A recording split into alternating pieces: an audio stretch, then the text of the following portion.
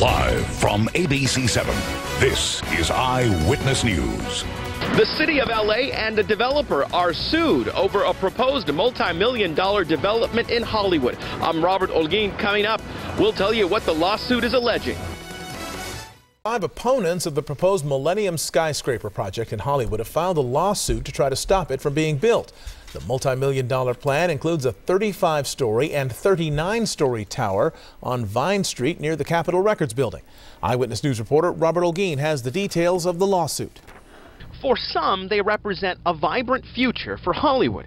For others, the Millennium Towers represent a dangerous and disruptive change in their way of life. The concentration of development in Hollywood will make life unbearable for the residents. We're already prisoners in our own homes. Today, the community groups that are opposed to the Millennium Towers filed a lawsuit to stop the project, alleging that the city and the developer have intentionally misled the public about the risks associated with building high-rises over what they say is an active fault line. This is an expose of City Hall and City of Los Angeles mayor misconduct. Robert Silverstein is an attorney representing the opponents to the Millennium Project. This is a magnum opus describing a culture of secrecy and rule breaking by City Hall and the City Council that elevates the interests of well-connected and well-financed developers. Last month, LA City Council approved the concept of the development, but the lawsuit filed today challenges the legality of the city's approval process,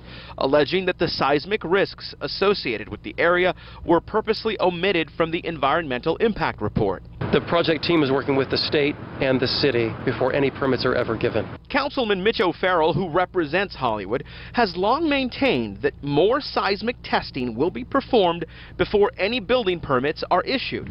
And City Councilman Tom LeBonge says these kinds of lawsuits are just part of the process. So there's now a court case that will be set in the docket. They'll lay it all on the table and there'll be a determination, hopefully, that's right for everyone. We were not able to make contact with the developer, Millennium Partners, which is based out of New York. The mayor's office said it would not respond directly to the allegations made in the lawsuit, but a spokesman for Mayor Eric Garcetti says the state is currently conducting seismic tests on the proposed site.